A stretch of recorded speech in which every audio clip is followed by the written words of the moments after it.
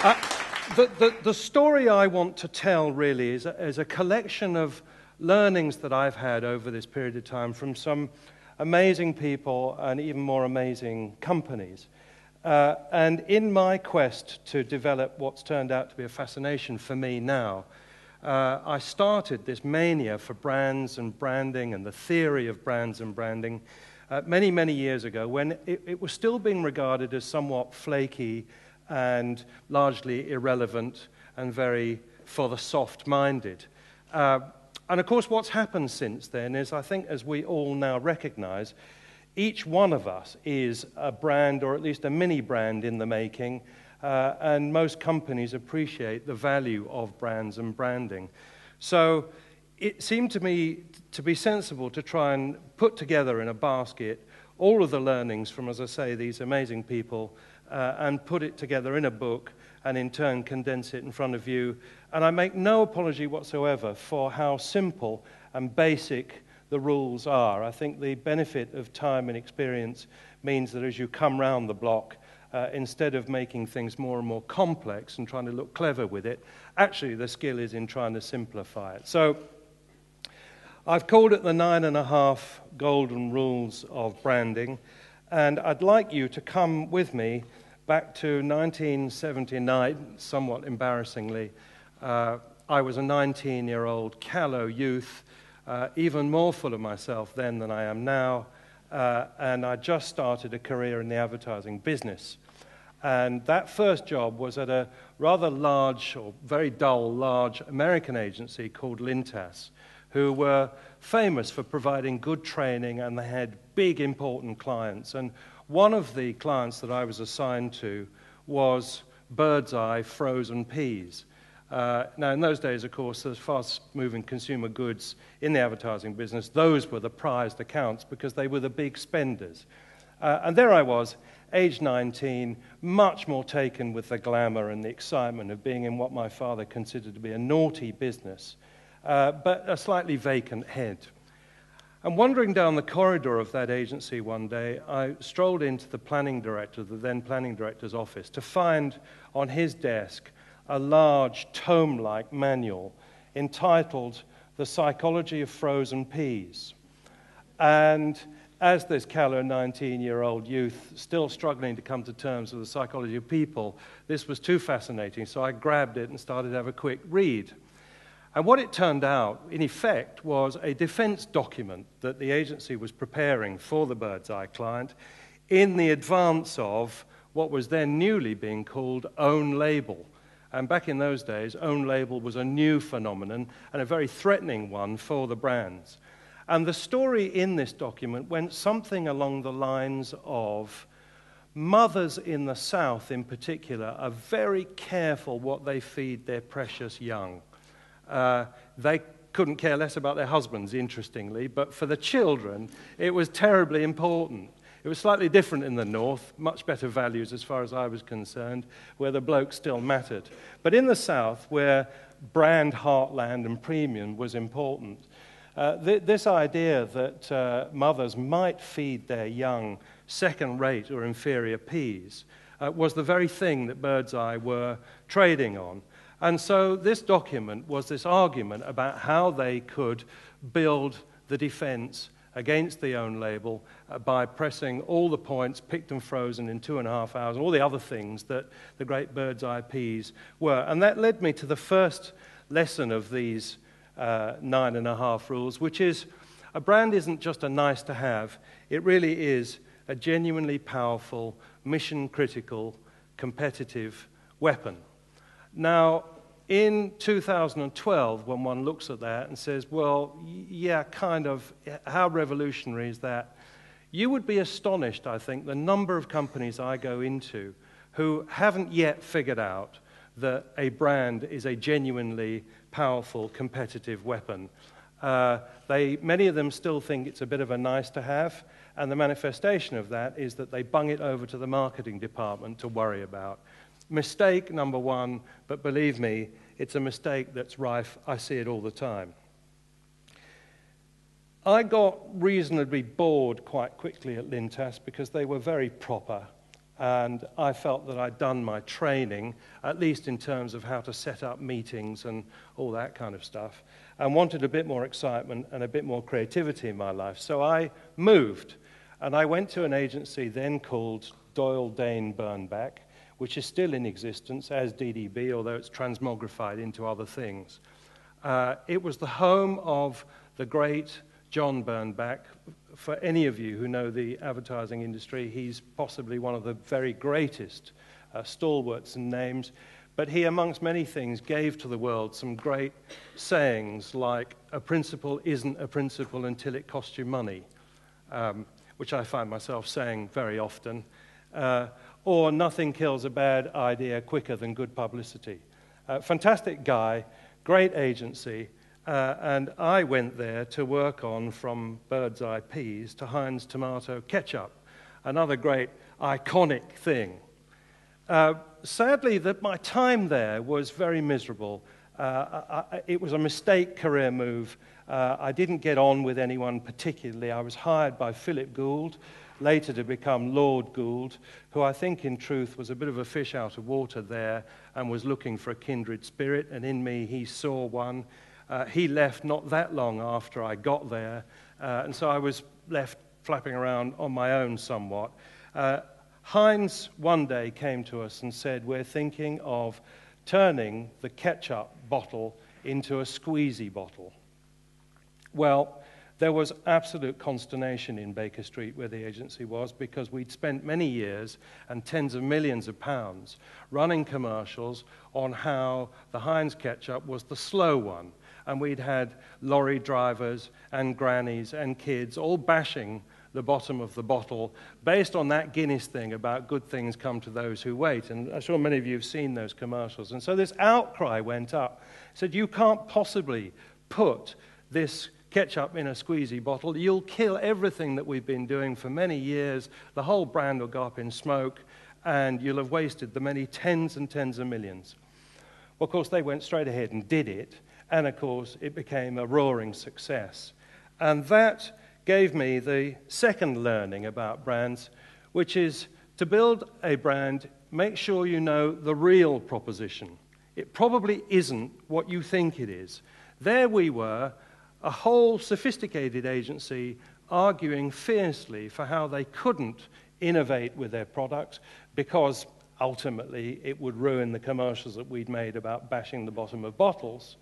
But the simple fact is, of course, that ketchup was always about meal enhancement. Slow was just one delivery method, and here was a new delivery method. And it was a great learning for me, actually, that the proposition may well be lurking somewhere else. And in years to come, I worked with a company called Vax, who make vacuum cleaners. And I'm going to see if I can get through this passage without mentioning Hoover, because it's impossible to talk about hoovering without mentioning hoovering. But their stock in trade was very powerful engines. And they were all about cleaning floors and carpets, deep cleaning floors and carpets, believing that that was the proposition. Our research told us, actually, that most people weren't really that bothered with deep clean. What they wanted was fast clean. And very suddenly, the powerful engines became a support for fast clean rather than deep clean, and we moved them from cleaning floors to brightening homes. Completely different place, much bigger place. They could then launch all their their liquids behind it.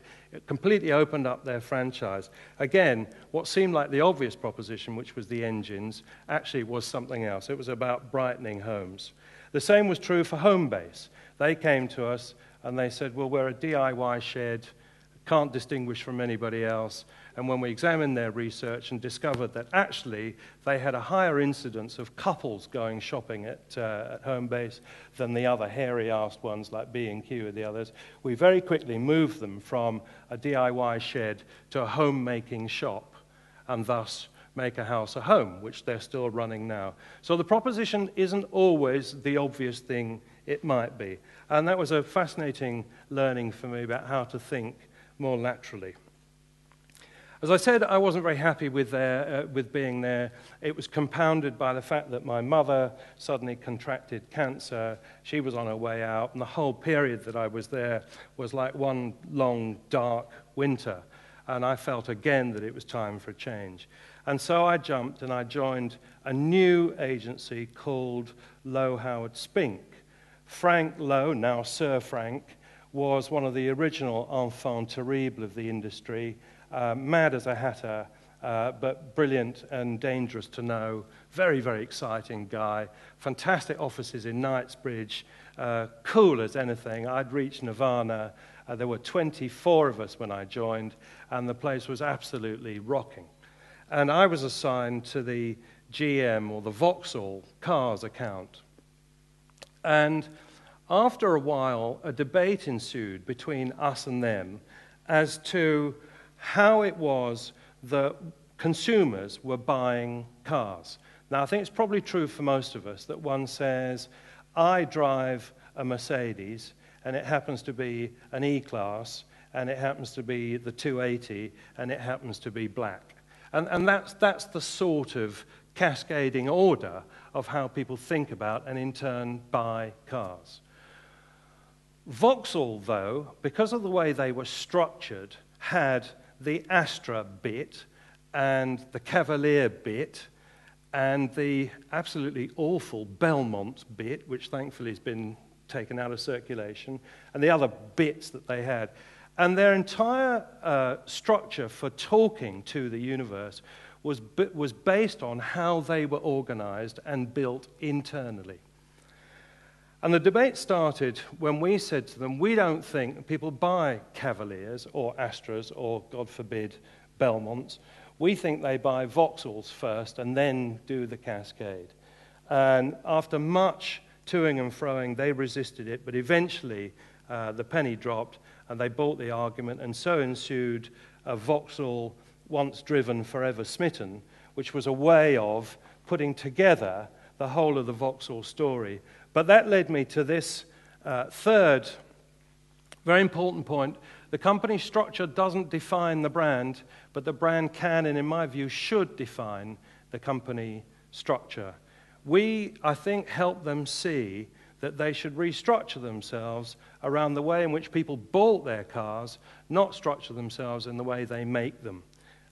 Very, very important lesson, one that now, years on, I'm doing more and more of this kind of work, and I'm just closing an enormous piece of work with a very large PLC who had bought 3 other businesses, 2 of which were nearly as big as they are. And one of the first things they've done is an exercise of this nature to define what is it then that could hold the whole thing together before they start building the structure of all 4 businesses. So it's become a 4-way merger, which for me is a first. I mean, normally 2-way mergers are problematic enough.